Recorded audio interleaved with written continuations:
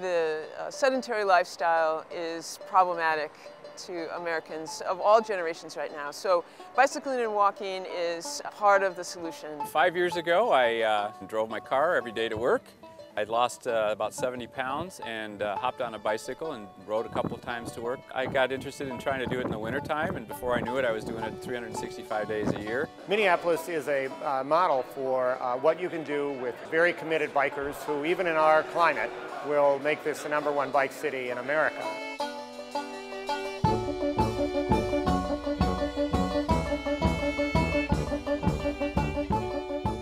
The non-motorized transportation pilot program here is known as Bike Walk Twin Cities, and we are administering almost $30 million in federal funds to increase bicycling and walking while decreasing driving. We're doing a lot of projects in Minneapolis that was funded from that federal source of funding, like bike sharing. Nice Ride Minnesota is a new nonprofit that has been created to operate a public bike sharing system in Minneapolis. We're going to start with phase 1, which is 1,000 bicycles in 75 kiosks.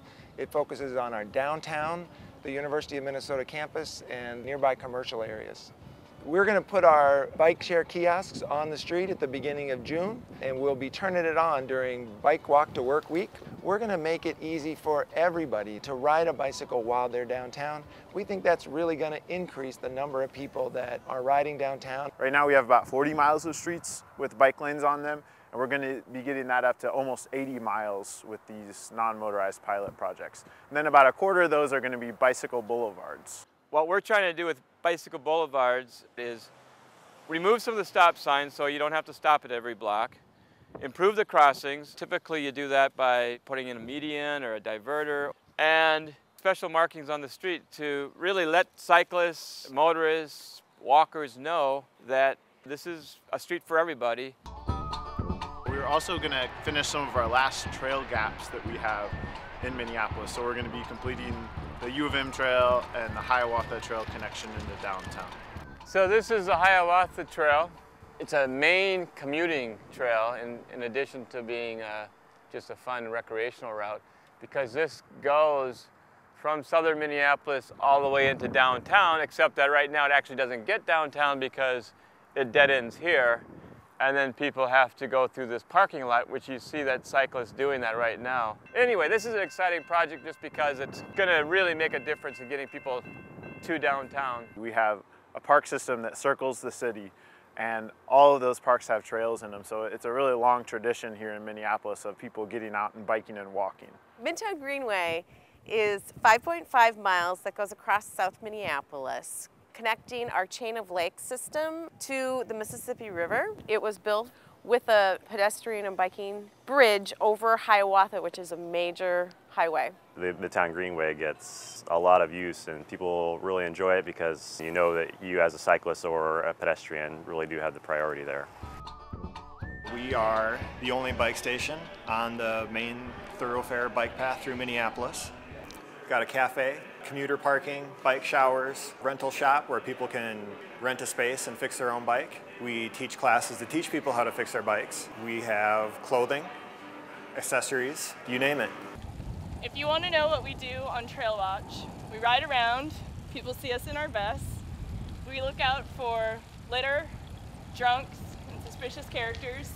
If we see any of those things, we just move them off the trail. Trail Watch started out because there was some violence on the Midtown Greenway. The local internet forum, MinneapolisBikeLove.com, some people organized a ride just to take back the Greenway, and the Midtown Greenway Coalition got behind us.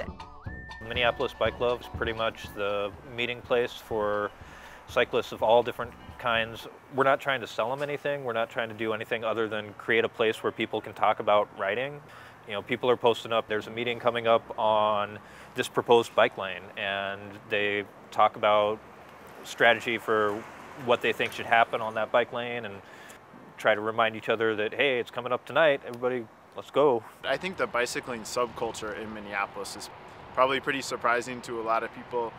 We have a big bike art scene, so we have several bike coffee shops, we have art shows that go on. Having a place to gather is kind of what we were looking for. You could either do liquor or you could do coffee, and they both have strong cultural ties to cycling. Coffee was a far easier choice right off the bat. We have pretty big critical mass rides. There's a lot of stuff for people who really want to get involved in bicycling. Biking is going to be great in Minneapolis because the bike community here is incredibly inclusive. You have folks retired, people with kids, you know, young folks. Everyone just kind of sits at the table together here, and I think that's a really amazing thing about Minneapolis. And so it's just a matter of us figuring out what we want to ask for. That will include increasingly taking on these tough projects, really getting bikes on commercial corridors.